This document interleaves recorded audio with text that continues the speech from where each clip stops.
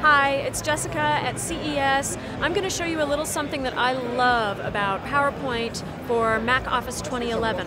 It's remove a background from a picture. Here I am in PowerPoint 2011. I've got a little award certificate here that I want to give to my colleague Doug Thomas. He's got perfect attendance at work so far in 2011, and I want to recognize that. And one thing I want to do with this template is dress it up a bit with a picture of Doug.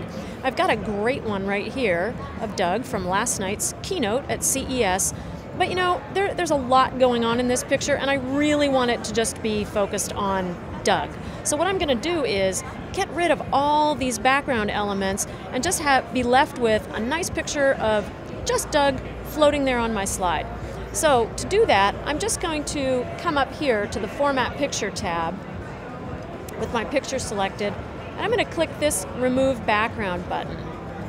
And once I do that, you'll see that a bunch of these areas in the picture are shaded in purple. That indicates what's going to be removed once I'm done with this background removal process. I can get a little preview of what the picture is going to look like right over here in the slide viewer. So let me just tune this a little bit. I want to make sure I get all of Doug in here. So I can resize this area.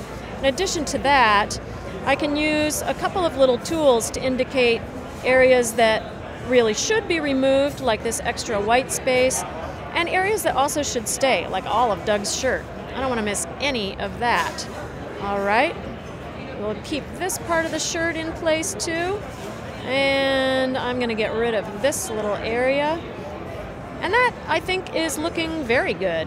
See, I can see right here what I'm going to get. I'll just click outside of it here, and there I have it.